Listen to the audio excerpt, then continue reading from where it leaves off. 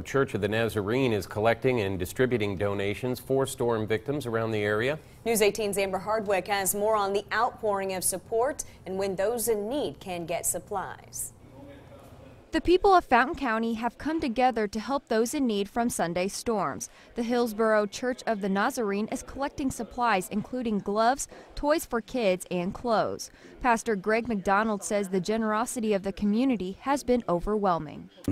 And the quality of the clothing, the quality of the toys, the children's stuff was amazing. And so far, the church has half a gymnasium filled with supplies. Greg also wants to offer the items for non-storm victims. He says he wants to help anyone who may need a coat or the supplies. We've decided now, because of the quantity of clothing that we have, anyone that has a need to be able to come in and take what clothes will fit their families and meet their needs. Amy Andrus has been volunteering for the past 3 days. She says she has friends in the area and wants to help.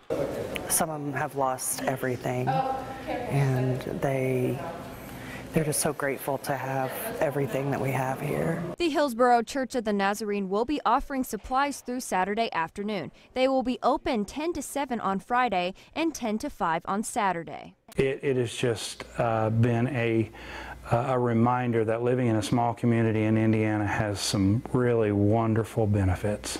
Benefits the church would like to share with anyone in need. Amber Hardwick,